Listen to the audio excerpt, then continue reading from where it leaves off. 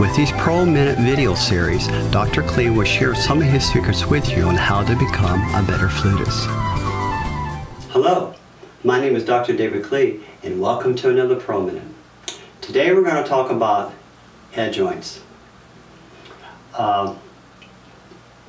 Most beginners, when they buy a flute, the head joint comes with the flute, and they're kind of stuck with it. And most beginner flutes are made to be like a Sherman tank. They're meant to take quite a beating.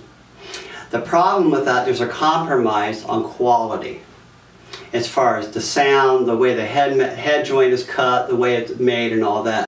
So what happens then, when the student is ready for a step-up flute, usually during the late junior high years, this is where they have some options.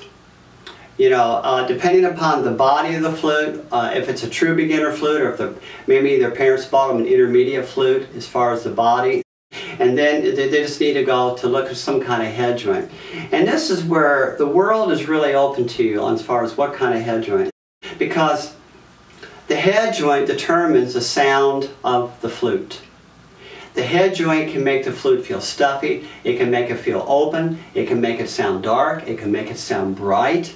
It can do all of these things. And most of it has to do right here, which is the lip plate and how it's made.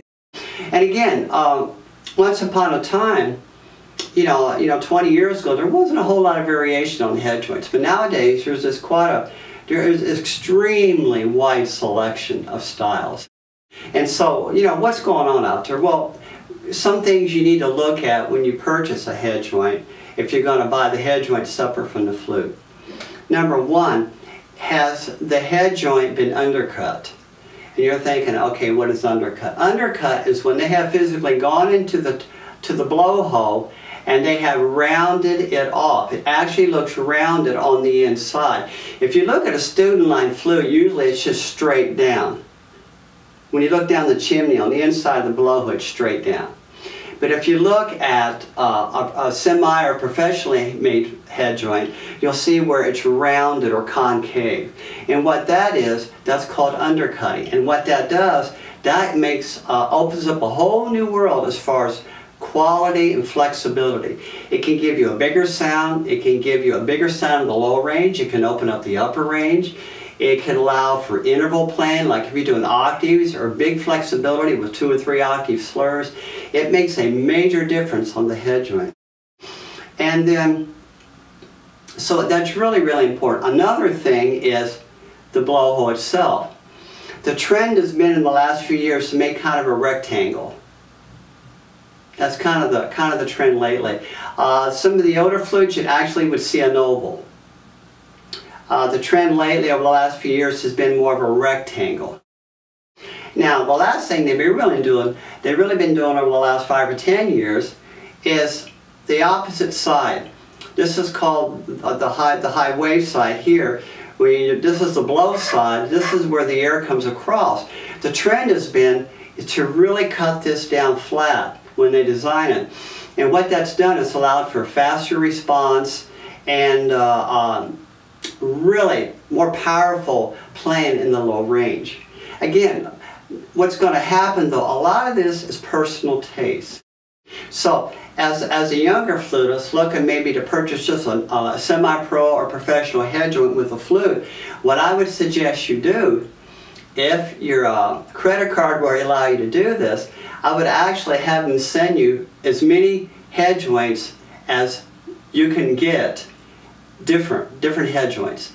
And what will happen then, you'll have a head joint fest. You'll sit there and try different head joints, preferably with your private teacher or last with your band director, but you sit there and play and experiment, because you need to really spend some time with each head. It'll probably take you a few minutes just to get accustomed to it, the style. And the last thing about head joints that is unique is there's something called a chimney. The chimney is what connects the mouth plate to the tube. It's actually a little cylinder that holds the mouth plate to the tube. And you know, if you look at it from in here, it's probably, I don't know, 1/4 inch, 3/8 of an inch long. Well, that can vary depending upon the model. I actually had a white gold flute at one time made by Armstrong, and my flute teacher had one too. Warren Little, the Atlanta Symphony, he had one. And they actually had it where the chimney was real high. It's called a high chimney. And it really worked well for him. It never worked well for me. Because of my overbite, I had a really hard time adjusting the embouchure where I could get out my low range.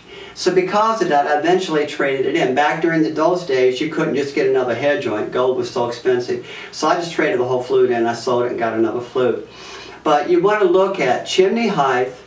You want to look at the diameter of the blowhole. You want to look at the undercutting. You want to look at the opposite placing here of how that is. And then lastly, the true test is you playing. And you want to play with it. You want to see how the octaves, how full, can you get quick response? You should be able to get instant response out of the low notes. If you don't, there's something wrong with the head joint. You know, it's not right. The same with the third and fourth octave. You should be able to get instant response. So I think you'll find that if you try some of these suggestions, I think you'll find that one of these may work. I won't go into brands because there's a myriad of brands out there. I would suggest you look at some major music stores and see what they have. There are several music stores online like Flute World, Cincinnati Flute Works, Flute Specialists. There's tons of them out there, and they all have tons of head joints. If you're not able to drive to the town, if you got a credit card number, they'll probably ship them to you and let you try them. And then the bottom line will be how it works for you. But I think if you try these tips, I think you'll find they might just work very well for you. This is Dr. David Klee. Thank you.